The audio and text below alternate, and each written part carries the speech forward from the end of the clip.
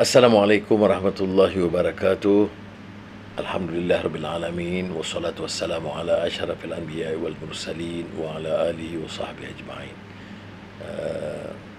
May I commend my colleagues at the IIIT, Dr. Hisham, Ahmad, Tonji, and the brothers and sisters who have taken this initiative of remembering his contribution of our colleague and friend and dear brother, a great psychologist. Now, I happen to be more familiar with social science texts, and psychology was a discipline that is quite distant, particularly because we associate it with the very clearly a soulless Western framework of Carl Jung and Sigmund Freud. And it never actually interested me in any way. Then came about this man, Malik Badri, and his dilemma of Muslim psychologists was frankly a tour de force, a challenge to the normative mode of thinking. And this was published in the period of the Islamization of knowledge, which some see that clearly a rejection of any Western discipline. But if you look at Malik Badri's work, which is seminal, because although he started, I think, in a key lecture at the Muslim Students' Conference in the States on this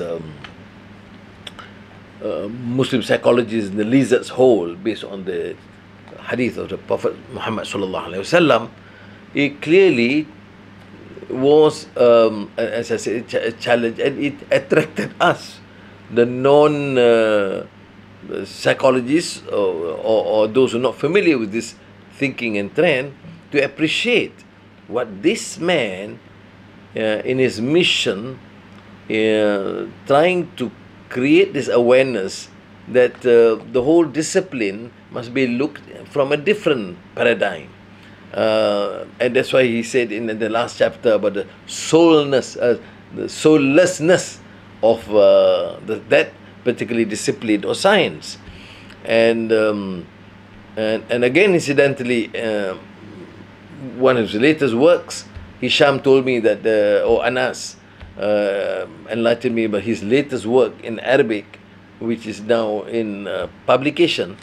But his earlier work on the sustenance of the soul by Abu Zaid al-Balkhi, the Afghan, in the 9th century. The advantage was that I had to then devour such works when I was in prison.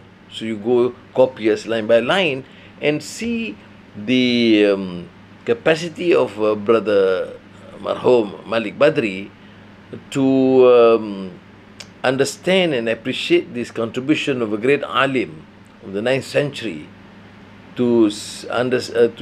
about the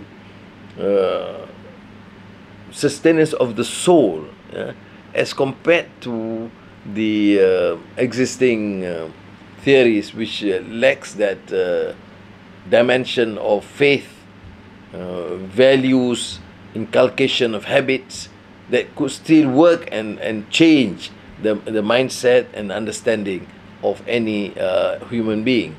So I of course, then had the advantage of knowing him, having exchanges with him, provoking him and arguing in many occasions, in seminars, and also in our residence in Kuala Lumpur. And such a charming personality, and patient, because he mentioned once, because he said, this is a subject, unlike political science or social science or these related disciplines, is something which is not a common subject then, and not familiar to many people. So he made it very simple in his articulation of these issues. So we honor this great man who has contributed immensely in this discipline.